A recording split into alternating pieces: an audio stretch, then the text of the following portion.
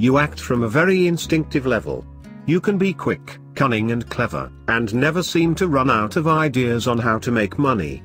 Your inner guidance is always leading you in the right direction. You're so intuitive in fact that you could become a professional psychic, if not early on in life, definitely later in life.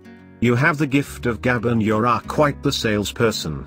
You are a master at the art of persuasion. You like to be surrounded by the arts and entertainment fields because they both supply you with your daily dose of creativity, which is greatly needed. You do have a tricky side, something other people get to see after they've known you for a while. You look at this part of yourself as being fun and entertaining. You don't really look or act your age. After all, being creative requires that you hold on to a certain amount of youth. When it comes to work, you would do well with sales, anything creative, and anything to do with large groups of people. As far as relationships go, you like variety, change and constant stimulation. You cherish your freedom and relationships can get in the way of that. You do require a certain amount of love and affection, but you have a difficult time making the necessary changes within to ground yourself long enough to commit. It's a real challenge, but if the right person comes along you can definitely master it. Others may see you as a player at times, but that's just your fun, creative nature showing off. You do like to play and have a lot of fun, which can sometimes be difficult for others to manage. You are quite something. You sacrifice a lot for your family. You always seem to be caught in the middle of all of the family disputes, mainly because you are just the person to figure things out for them. You have a very balancing energy about you when it comes to family politics. And this seems to encompass finances, work, play, emotional entanglements and so on.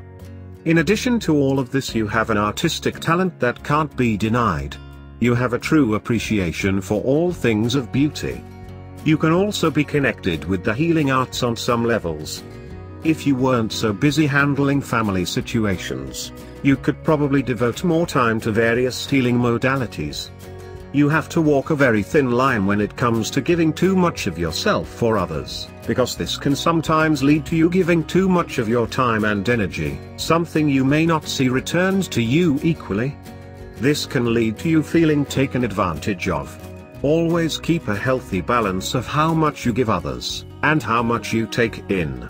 You are also very responsible when it comes to paying your debts. You like to be appreciated. The key to a successful life is to focus on your healing abilities. It'll help both you and others tremendously.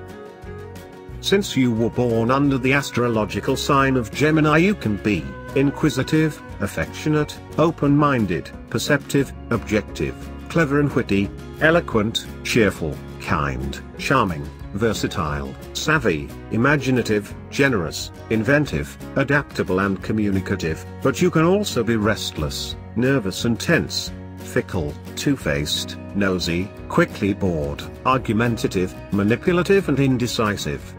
Here are some suggestions on how you can bring positive change into your life. Focus then commit. Follow through on everything, trust even when it's not easy. Look at the big picture, stop putting things off, it's now or never for God's sake. Relax. Mind your own bloody business and for once in your life make a decision, and most importantly learn to love yourself and others unconditionally.